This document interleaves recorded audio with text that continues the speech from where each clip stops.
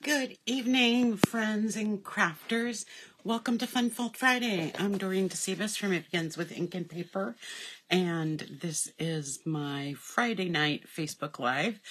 So thank you for joining me either on the live or on the replay. I really appreciate it. I'm just going to check to make sure everything's going the way it should. And it looks like it is, so that's awesome. And it looks like I'm able to, everything is showing up on the screen perfectly. So, again, thank you for joining me tonight. Tonight we are going to make a fun fold that's going to be a Christmas, going to be a gift card holder. You could use this for any occasion based on the paper that you decide to use. And I am using some Christmassy kind of paper that actually comes from the Santa Express suite. So I picked some, kind of festive paper, but paper that could go for either a man, a woman, a boy, or a girl. So it could go for a child too. The stamps that I'm going to be using tonight are the Cottage Wreath stamps. I'm not using the bundle, so I won't be using any die cuts tonight, which I know is unusual for me. I usually have a ton of die cuts. But I'm using the wreath in this stamp set, and I'm also using the bow here to decorate my wreath, and I'm using the berry stamp to add, some festive berries to the wreath after I stamp it. And then I'm using the Brightest Glow stamp set as well. This stamp set is a cling stamp set, so it's a polymer, it's not a photopolymer stamp set, it's a rubber mount stamp set, so give you an idea of what a rubber mount stamp set is. And the Cottage Wreath is a photopolymer stamp set, so this gives you an idea where the photopolymer stamp sets, you can look right through it and place your image really easily on your cardstock. And with the cling stamp sets, it just takes a little bit of practice sometimes. And what you'll see me do is I stamp my image on my scrap paper so that I can see if I need to make an adjustment as I'm stamping it on the cardstock. So if you're joining me for tonight, please say hello. Tell me where you're watching from so I can say hello back. Let me know if you like the project we're doing. Also, if you could share this video, that would be awesome to get my page out there. So let's talk about what we're going to need for supplies tonight to make this. So we are going to need a piece of designer series paper that measures 5.5 by 12 inches. So we're going to use almost a half a sheet of paper. This piece of designer series paper is double-sided. So we have some great red and green Christmas dots. They're just little shapes. I guess they're not just quite dots. They're kind of a variety of different shapes. Get it up closer for you to be able to see it. You see they're not just dots. They are little diamonds and little circles and just like a dab of ink on a piece of paper. So we get those Christmas colors in there. And then on the other side, you can see we have a bunch of different wrapped presents. And they're all in different Christmas colors. So that's where this comes from. And so on the front of our cardstock, the cardstock needs to be measured at 4.25, it needs to be scored at 4.25 inches, 8.5 inches, and 11 inches. So we have 4.25 here, 8.5 here, and 11 inches here. So that's the designer series paper. Now, if you are like me, you have hordes of designer series paper probably in your craft room or where you do your crafting. And if you have tons of it stored away. This is a great way to use up your designer series paper. So you can use you're going to make 2 gift card holders. You just one piece of 12 by 12 paper will do it for you. So let me just set this down. And then for other pieces of cardstock, you're going to need a piece of I'm going with the colors that match this paper. So I'm using some real red and some shaded spruce. So my shaded spruce piece of cardstock measures 4 3/4 inches by 3.5 inches. And I have a piece of basic white that I'm going to be layering on this after I stamp it. And this measures 4.5 by 3.25 inches. And then I have a piece of real red cardstock that measures 4 by 5.25. And then I have a piece of basic white that measures 3 3/4 by 5. And that's going to be going on the inside. And then the other supply I'm using is, these are the smaller Memory and More cards. And they came with, if you ordered the Santa's Express Suite, this was one of the products that came with it. And the Memory and More cards come in 2 different sizes. So let me just grab another one. I think I have one handy on my desk. Maybe, well, here, let me start with this. So they come in a package that looks like this. And they come in 2 different sizes. And they also come with, this particular one has some wooden pieces, some words that are on a piece of foam. And then they also have some acetate sheets. So let me show you what some of them look like. I've been using them, but you can see that they, there's 2 different sides. Like this says Let It Snow right here. But you have 2 different, they're double-sided. Some of them, so they're great for memory keeping, for card making, and all of that good stuff. This suite also came with some Memory and More cards, card bases and envelopes, but unfortunately those have sold out. So this is a great way, for someone who wants to hand make their cards, but you don't have a lot of product. You don't have a lot of stamps or ink.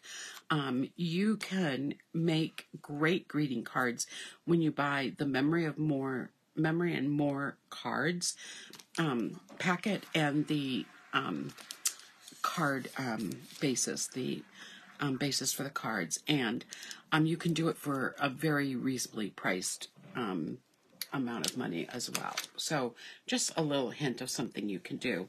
I'm going to be putting this in the gift card holder instead of a gift card. This could go in with the gift card, and you could write a little message on it or have it as just another little sweet greeting that's inside.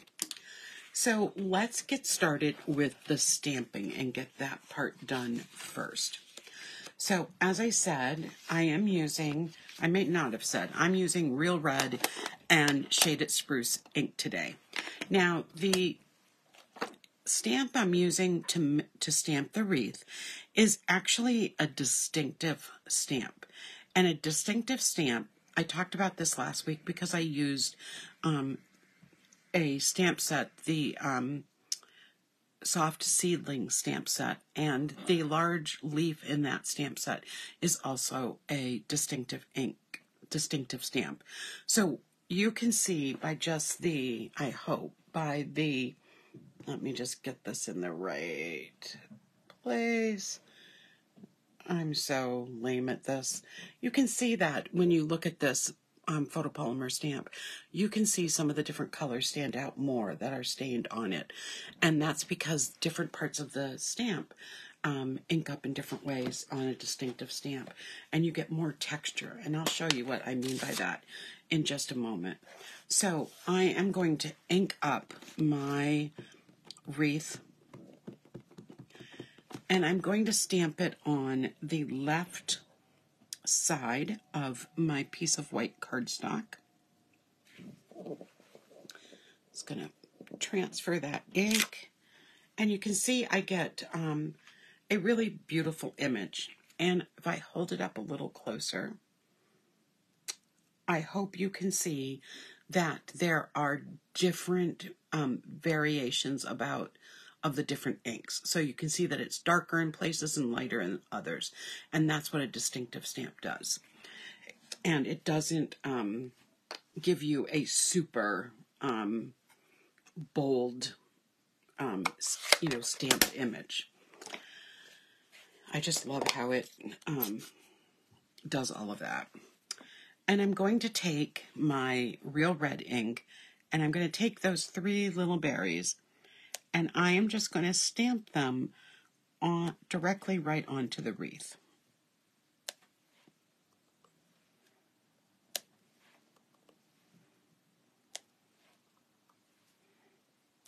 And there we go. And then I'm going to take from the Brightest Glow stamp set the greeting that says, "Wishing you a season of hope and light." And I'm going to put that right on the front of the card. But remember what I said, I don't always put my stamps on perfectly straight. So when I look at that, it actually looks kind of perfectly straight. So I'm going to come over here and just stamp that right on the lower right side. And there we have it. So there is the front of my card, all stamped. I am going to put some bling on it, so we'll just set that aside for a minute. And I am going to take my inside piece, which is a little larger of a piece, and I'm going to be stamping in the red ink as well. This one says, "Hoping your Christmas shines bright with the love of family and friends." So again, I'm going to stamp it first, go right above this line, and just, let's see. Yeah, that looks pretty good. So I'm just going to make sure it's all inked up and then stamp that right in the middle of my card front inside. So I'm done with the red ink, and then I'm going to take my Shaded Spruce ink, and I'm going to take this stamp, and again, remember we're talking from the wreath set, and I am just going to stamp a couple of these bows right on the inside, the right corner. So gives you an idea of what it looks like on the inside. Now I can start putting some things together. So I'm going to start by just attaching these 2 panels with Stamp and Seal.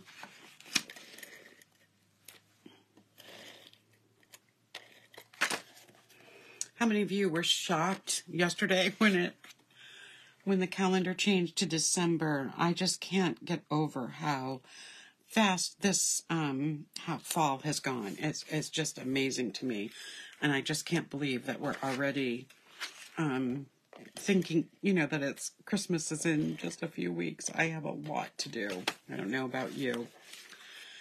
So I'm going to layer these on my colored cardstock pieces. So there we have both of those. Now, let's figure out how we're going to do this card. So, on my 11-inch line, I am so this is the inside of my card. And I'm going to be using this line here to make my pocket. So this is the 8.5-inch line. So I'm folding that over, and then my 11-inch line, I'm going to fold this way. So I'm going to have it come across the polka dot with the gifts. So I'm just going to take some of my Stamp and Seal, put that on, and close that right up. And then as I am putting this together, I'm going to be making it into a pocket. So I'm just going to take some of my tear tape, and I'm going to put that on both sides of the pocket. I don't have to worry about closing the bottom because I'm folding it up so it will have a natural close. So I only need to worry about closing it on each side. And I'm using the tear tape to do this because I want to make sure any gift cards, money, whatever I put in my pocket stays put. And so I don't want it to tear on me. Now, because this is a full 5.5 inches, you've got a nice size pocket. And as I said, I am going to take this, I'm putting it in to show where my gift card to go. I actually have a gift card sitting right here so I can show you how both will fit in. So I can put my gift card right in and I can have that piece in. So my other fold line is the 4.25 inches. All right, now some things to think about when you're making a gift card holder with your designer series paper when you have a pattern that goes in a particular way. The dots, doesn't matter how I cut it, how I score it, but on this piece of paper, on this side, it does matter because I want the gifts to be in the right direction. So I want the bows to be at the top and so on. So when I did my scoring, I had to make sure I didn't score this piece to be turning over because then my gifts would have been all upside down. So I really had to look at the pattern of the paper and make sure when I was cutting it, I was cutting it correctly. All right, so this piece, now because I'm using a piece of designer series paper, I am actually going to put a layer inside and I'm going to have that layer outside, and that's going to give me some sturdiness in this. So I'm going to add some ribbon because I do want to have a bow, and I want to use something that's just going to shimmer and shine. So I just need to get this open. So let me just get below it. Don't want to ruin the ribbon. It's a new roll of ribbon. I guess I should have done this ahead of time, knowing that it was going to be a challenge for me. Oh, too funny. All right, so I don't know how much this beautiful glittery ribbon shows up, but I don't know if you can see the chunky pieces of glitter in it or not, but that's what we are going to be using. And what I like to do, and I'm going to show you how I'm going to do this, I actually like to, instead of putting this on and then bringing it around and tying a bow and having a chance of ripping the designer series paper, I like to just put a piece of adhesive in here, and I am going to adhere this because this piece is going on top of it, and I can bring this all the way around, and when I cut it, it's going to the cut parts are going to be, the seam where it comes together is going to be covered up. So I have this piece of beautiful glittery ribbon that's going to go underneath this so I can still see it, and then I'm going to add a bow afterwards. So let me just add my front layer first. And so we've got this right here. Let me just center that on. And then I'm going to cover this with my inside layer, just like that. It also saves on the amount of ribbon you use, which is, also a plus. And you'll get to be able to see that piece of ribbon on the inside too. So this is what the inside of our card is going to look like. So let's close this. And now when I tie a bow, I leave the ribbon right on the spool so that I don't waste as much. Again, because I will use every piece of my ribbons. I love adding bows to my cards. I'm not liking how that one's coming out, so let's start again.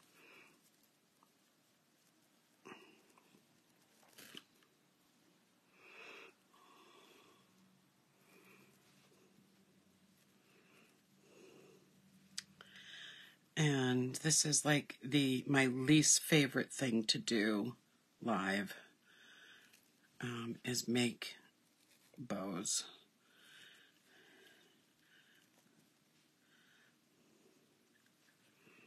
Okay, so let's cut this.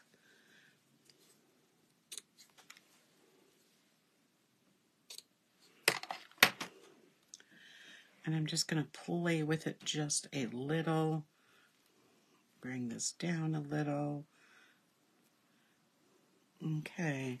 And then I'm going to just put that right there on the side. So I'm going to use a glue dot to do that. So I'm just going to take my ribbon and make sure I have it on the right side. And I am going to put that right there on the side of the card. So there is the ribbon added to the front. Okay, so our next step is adding a little bit of bling. And I'm going to use the same bling I used last week. And that is the red and green adhesive backed pearls. So I can use the red, I can use the green, I can use the silver, I can use the gold, I can use whatever I want. I think I'm going to actually go with the silver because of the glitter that's in the ribbon. So I want it to kind of play on that. So I am going to take some of these and I am just going to sprinkle kind of generously. These are small. Actually, I might do different colors. That would be kind of fun. So I'm going to take some of the red ones, put 2 here, and maybe take a couple of the green ones and put here. And let's see, that's 2, 4, 6. We need, I need 3 more. So I'm going to put a silver, a red. Oh, actually, you know, I'm going to make it a threesome. That is what I'm going to do. And put it similar to the way the berries are. There we go. Some quick decisions all at once. So this is what the finished card looks like. So we have so you could use any Christmas stamps you have, any designer series paper that gives you a Christmas feel. And these layers are going to give your card nice strength. And then in your pocket, you can put your gift card. You can put a little message in, place to write, a little secret Christmas greeting. But there we have it. That is tonight's fun fold. A nice way to use our designer series paper and to spread some Christmas cheer. And I actually want another. I just love these. And I think I am going to add one more just for the fun of it. There we go. So thank you so much for joining me tonight on Fun Fold Friday. I will be back next Friday with another fun Christmassy type of fold. It could be some kind of packaging. It could be a Christmas card. I think at this time of the year, most of us might have our Christmas cards done. But if you don't and you want to see a Christmas card, tell me in the comments. And if you would like to see something specific, more gift card holders, or if you want to see gift card packages to package a certain kind of Christmas treat, let me know and I'll see what I can come up with for you. But for now, that's it. I hope everyone has a fun-filled weekend, and I will see you next Friday on Fun Fold Friday. Good night, everybody. Bye-bye.